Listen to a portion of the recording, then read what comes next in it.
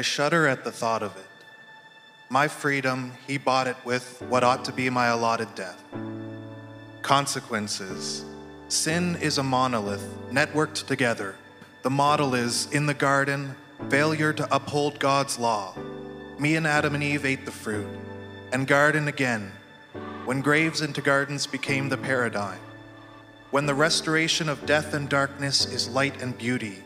Through the void of death, the Spirit has transcended. I became a believer. I felt the breath. And every time he speaks to me, I feel a fire in my chest. And still, I traded my Savior's life for 30 pieces of silver. I denied him 3 times right in front of him, and I spat on him and I strung him up. And acting as the cosmic mediator on the cosmic cross, he still asked God to forgive me, being well aware of the cost. But if the devil offered me a kingdom, maybe I'd take it. After all, for quite some time now, I've been moving near it, thinking I can make sense of my life with my senses and not my spirit. No, I didn't personally murder or whip or laugh at you, but I was no better than those who did. And then you were standing right in front of me, 3 days after you died, and I looked you in the eyes. I had to admit, guilt, shame, and regret flooded my veins. It was all true, everything you said. You did come, die, and rise again. And when your disciples saw you alive again, standing right in front of them, what was it like? I can only imagine. I think we're all like the women who brought spices to his tomb. And the angel said, "Why do you seek the living amongst the dead?" The Easter answer wasn't 2021 years ago, because time means nothing to the one who strokes the brush. Why would I look for joy in this world? Why would I let it tear me down?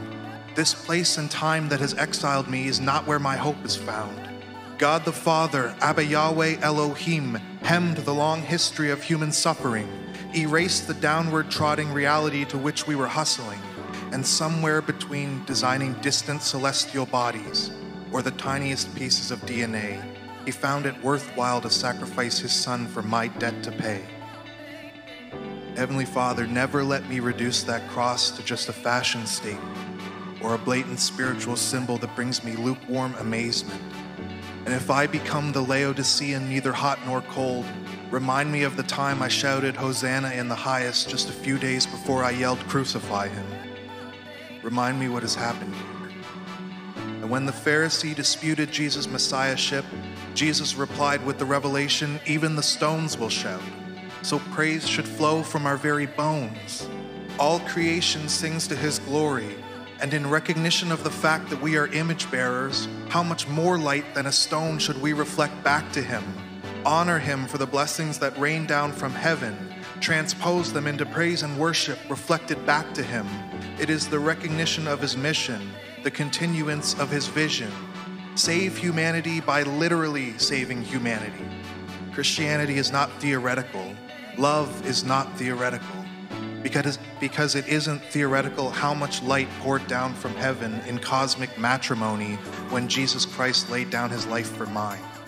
We became the undying church, his everlasting bride. We gained the privilege to stare in death's eye, rise above death's grip and stride. We've got nothing but time. You can hurt my body, you can take every worldly thing from me, but I promise you this, I will see the goodness of God in the land of the living, and I have seen the goodness of God in the land of the living. My groom's ultimate sacrifice has already written my future into being. I'm at the marriage feast, seeing and believing. Death has no jurisdiction here.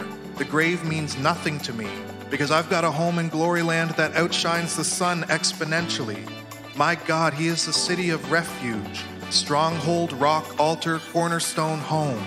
He is the day star guiding the vessel of mercy, the bread of life, the water of salvation, the head of the nation. He is the ladder which lets us rise from this earth and bask in his presence. He is the surety who promised us, gifted us, paid the debt for our salvation, who has pledged us to set before his Father's throne forever. And as I sit, unsure, staring in the face of cultural injustice, oppression, depression, and disunity, I am ever grateful for my suffering servant who fervently suffers it with me. That's God my Father, who I pray you'll know. Not the judge, the punisher, the tyrant, but the one who loves vibrant and lives.